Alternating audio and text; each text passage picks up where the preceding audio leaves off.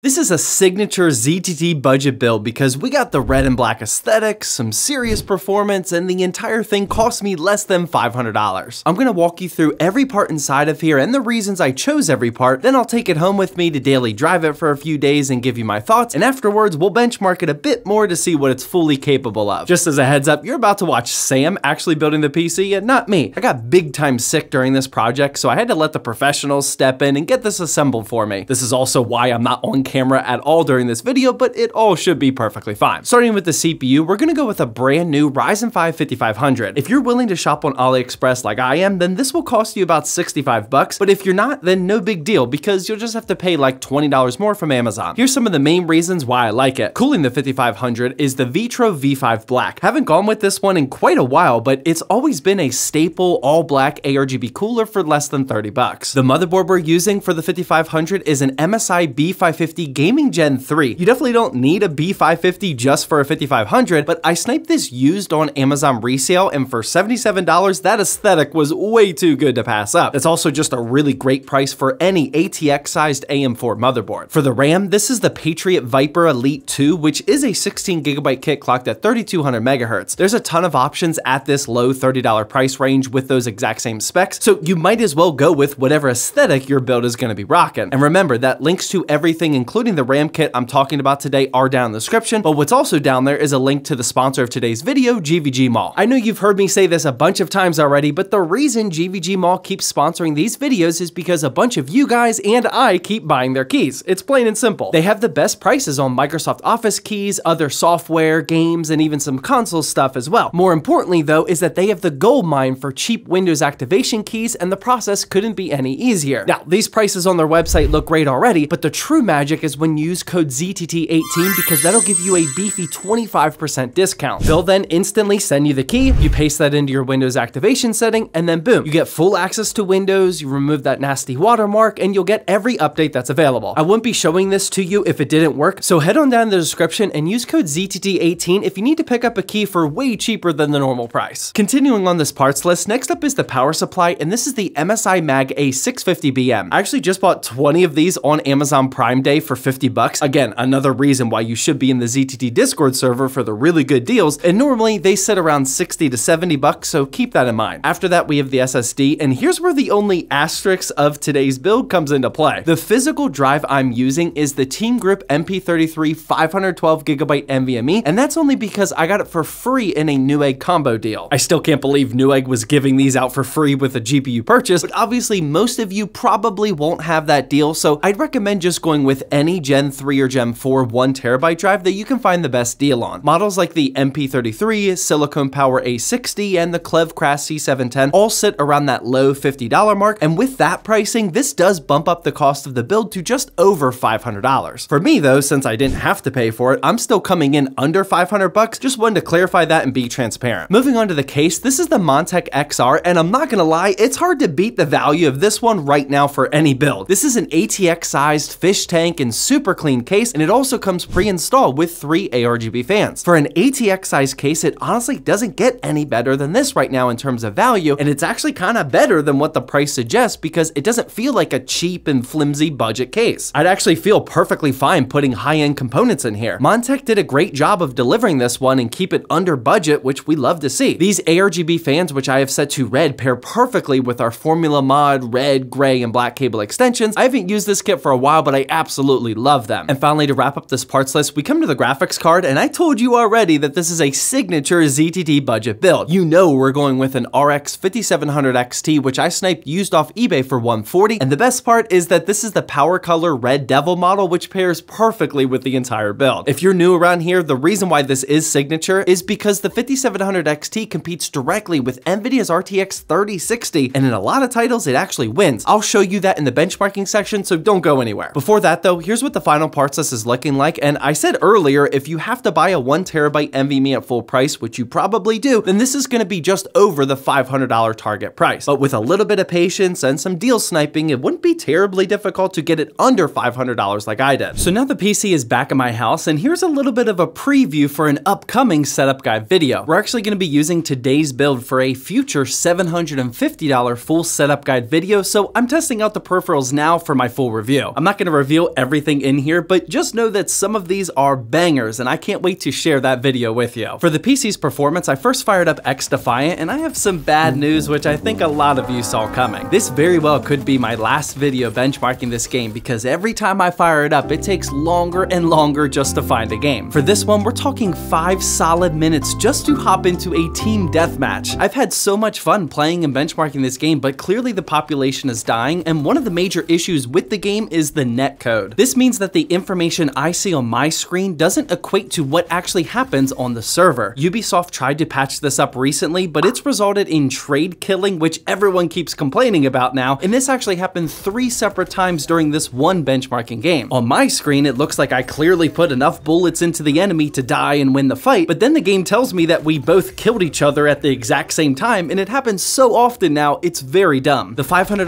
PC did run the game smoothly though, around 100 to 130 FPS, and the temperatures for both the CPU and GPU stayed at or under 70 degrees, which you love to see. That's with 1080p and high settings with VSync turned off. I did polish off my XDefiant career with a dub, gave it a final salute just in case if this is the actual end, but if a major update comes out that fixes the game, I'll definitely be back to try it. For now though, it's gonna have to sit on the shelf. So because XDefiant is possibly dead to me, I figured it was time to start learning a new shooter, and I've been hearing a ton of good things lately about the Finals. I put the settings for this one at 1080p medium, but I did turn on FSR 2.0. If you don't want any AI upscaling, you could use TAAU, which Sam did in the upcoming full benchmarking charts. The only game mode I could play on my rookie account was Quick Cache, and I'm not gonna lie, I wasn't really vibing with this one. The 20-second respawn timer in teams of 3 just doesn't do it for me, but I do like the gunplay, graphics, and art design of the game. The PC was running it pretty smoothly too, around 75 to 85 FPS, but honestly, it felt even smoother than that because there was some consistent frame timing here, and the CPU stayed under 70 again, and the GPU was under 75 pretty much the entire time. After my first game, I did unlock the quick game modes, which are a bit more of my style, and I fired up my first ever power shift mode, and this completely changed my outlook of this title. This was now a 5v5 King of the Hill style of game where you're fighting for control over a moving platform. I had this one kill where I placed a platform on the ground perfectly in the right spot to launch me into the control platform so then I could take out the enemy and secure the zone. There's just so much destruction and chaos going on, but it feels manageable and super satisfying when you get the kills. Other than the main quick cache game mode, I'm definitely now vibing with this game, so there's a chance this takes over the benchmarking section as my FPS game of choice. And finally, here's Witchfire, which also has a chance of becoming a new staple for these benchmarking runs, but you've probably never heard of this one. This game has been on the Epic Store for like a year now, but only recently got transferred over to Steam for early access. For this, I put the settings at 1080p with no upscaling, high preset, and turn motion blur off. Witchfire is sort of a first-person shooter roguelike where you keep jumping into the action, try to extract with your resources like Witchfire, and then make it back to your home base. At your base, you can then brew more potions, use that Witchfire to level up your attributes, and research new weapons, that way you're stronger for your next run. I personally love this style of gameplay because it's dad-friendly with a pause button, and you can actually make progress in short 20-minute gameplay sessions if that's all the time you have. I was getting around the 80 to 90 FPS mark, which felt great for the most part, but there was some stuttering every now and then, but I'll blame that on the early access, not the PC. This definitely feels like a game I could sink my teeth into, and it was a blast running it on even this super budget $500 gaming PC. So yeah, after I tested it myself, I give the PC back over to Sam so we could do a full benchmarking run, and here are the results that he got. As you can see, pretty much every game is up there around the 1080p high to very high settings. Not many people think that this is possible with a $500 budget, but it's very possible and not even difficult if you know what you're doing. The number one tip I can give you is to target the correct CPU and GPU combo and then build from there. For the $500 price range, if you're willing to buy used components, then the 5500 or even 3600 pair perfectly with the RX 5700 XT. And if you need some more PC building help, then don't forget about zttbuildhelp.com. This is all totally free, and I have a bunch of resources here that I actually use to pick the parts for my own builds. I also have templates with per part explanations and links to pure performance PCs and even creator PCs. Again, that's at zttbuildhelp.com, and it's 100% free to use. But yeah, be sure to let me know what you thought of this one down in the comment section, and if you want to see a different way of building around this same price range, then feel free to click the video that's on the screen now.